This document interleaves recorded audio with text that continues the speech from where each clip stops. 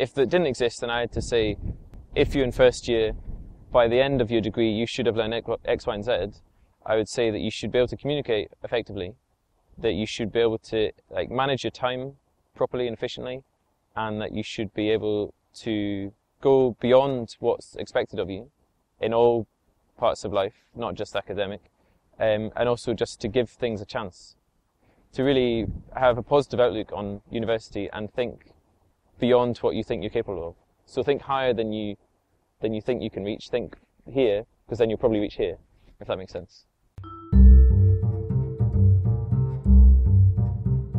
My plans are to stay in Aberdeen and to run my business World Whisky Day full-time. World Whisky Day is 18th of May, and it's a day for anyone, anywhere in the world to enjoy whisky or try whisky for the first time.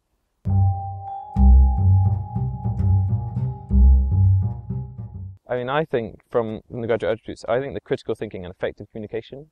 I just think that that's something that people need to learn throughout university, is being able to communicate effectively, and I mean, having chances to do public speaking, even just in front of your class, leading a presentation.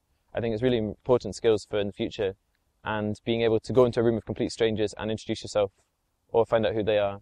That's something that I really enjoy. I really enjoy networking, and that's as a result of having doing it at classes, events, and kind of networking, and then going into industry events, whisky industry events, and meeting people. I really enjoy getting the chance to do that.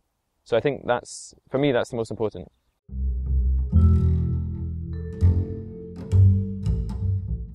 I would say so. For my Hispanic Studies degree, definitely. There's a lot of debate, but I think people should be more confident in just saying something, and especially I think for an arts degree, it's easier because there is no right and wrong answer. It's not something scientific. It's not that's the answer.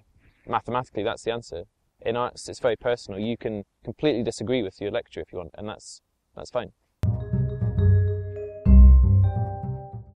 I think they're important life skills to have, to go on into any sort of job, or even if you're working for yourself, you should be able to do all of these things. You should be able to manage your time and communicate, like we've talked a lot about. You should be able to go further than is expected of you, and all these things, like being able to use simple things like being able to present to a room of people. You will be asked to do that a lot in your life.